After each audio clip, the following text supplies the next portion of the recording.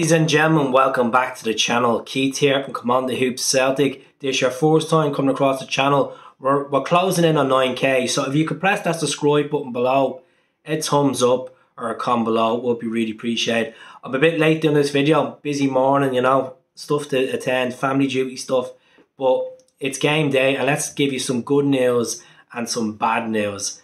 Let's kick off with the good news. Kyogo, Ideguchi, Hatate haven't been selected for the Japanese squad in the upcoming Asian qualifiers. They're second in the group at the moment. They want to get into the World Cup for the end of the year. But the bad news is Daizen Maeda got selected. The boy that scored 4 minutes of his debut for Celtic the other night against Hibs, the J-League top scorer, he's been selected unfortunately for the Socceroos. And I wish him the very best. You know, at the end of the day, when you get a call up for your country, you got to go there and represent them. I know it's on the other side of the world, but they're crucial games. They want to be at Qatar 22.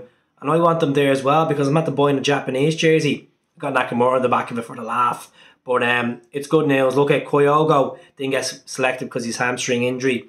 He's still a doubt for the derby on the 2nd of February. Ideguchi hasn't been selected over the year. And Hatate, he's been called up a couple of times, but hasn't really featured for the Socceroos. So that gives Ange a couple of options for the crucial games coming up against Hearts, Dundee. You know, I don't know what's the situation with Alloa today and Rangers on the 2nd as well. So, bit of good news there. Another player that hasn't been called up for an international duty is Cameron Carter-Vickers, American international. Wasn't called up for these round of games in on the other side of the world, that qualification side. But look I'm delighted.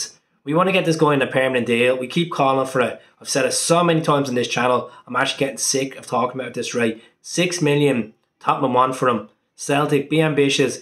Try clear out the dead wood before the end of this window and buy Carter-Vickers. And let's deal with Jota in the summer. If we win the league, we'll have enough money to get Jota. And if Benfica don't try lure him back from his loan at the moment, they're his parent club. So let's see what happens. Please, let's just get Carter-Vickers over the line. His relationship with Starfelt, with Welch and Beaton is being brilliant. And then there's going to be another chapter involved with this with Christopher Julian. So fingers crossed, it'll be good. Look, we all know Tom Rogic got selected yesterday for the Socceroos. They're obviously third in their group, the same group as Japan in the Asian qualifiers for Qatar. I wish Tom the very best. You know, he's been vital for the Socceroos over the last 6 years. So hopefully he does well, gets a couple of goals in there, and fingers crossed he doesn't come back injured, because sometimes he's went to the Socceroos especially in the Brendan Rodgers days, he was picking up injury upon injury coming back from international duty. So fingers crossed. So let's see what happens today against Alloa. 5:30 kickoff. I'm predicting 3-0. I done a pre-match last night at 2 AM in the morning, so have a look. That's the video before this, and there's a fantastic podcast with Judy Talks, Gaz Smith from a Celtic Appreciation, and Del O'Reilly from the Celtic Supporters page on Facebook. Cracking podcast over an hour and a half last night. Loads that we discussed, absolutely loads. Transfers, when we progressed on the Ange, games, January signings from the past that have made an impact at the club, some memorable games in the Scottish Cup. It's all in there, folks. Keep supporting the page.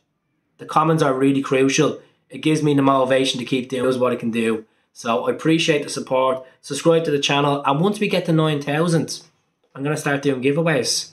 A couple of retro jerseys will be given away. So share it to a friend. Tell them to get on it. And they might have a chance to win a retro jersey. So there'll be 4 jerseys given away once I get to the 9,000.